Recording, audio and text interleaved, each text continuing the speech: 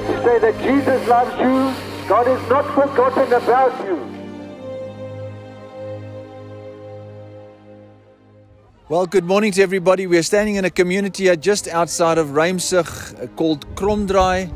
And this is plot or portion 26B, where there's about 400 families where we came to serve this morning, bringing them food parcels which consisted of maize and of course the vegetable packs that was supplied by HEF. My brother Cleet and I have been working together in the last couple of distributions, and it's been a fantastic joint venture and an effort between the two organizations, and really just synchronizing, holding hands. And we've seen some fantastic things happen here this morning. We've got our ECD program with Lego SA that has been helping us and contributing towards this, where Debbie and some kids are busy there at the moment doing an ECD curriculum which will continue.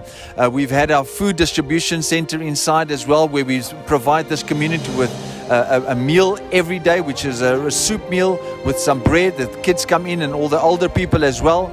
And then in addition to that, we've had some evangelism done, and we're doing food gardens. Do you want to tell us about that?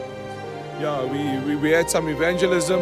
The gospel of Jesus Christ was shared. Many gave their hearts to the Lord. Wash me with the power of the blood of Jesus. And we also seen some the amazing miracles. There was one lady, she had a stroke on the left-hand side. There was a curse put on her. And God, the love of God touched her and she's healed. And we've seen a couple other great miracles here. Signs and wonders follows those who believe. And the gospel is a demonstration of the power of God. And also the veggie gardens we're going to put up here, sustainable. One important thing is there's no water here and no electricity. There's water tanks that comes in here. So we really trust in God to do great things here in this community. We just want to say thank you to all our sponsors. There's been so many people that have been contributing, just dropping off bags of maize at our center and at the church. We want to say thank you to everybody. Also JAC for sponsoring us with their truck again here today. God bless everybody, and thank you for caring. We love you lots, and we pray for you daily as you do for us. Have a good day, and God bless.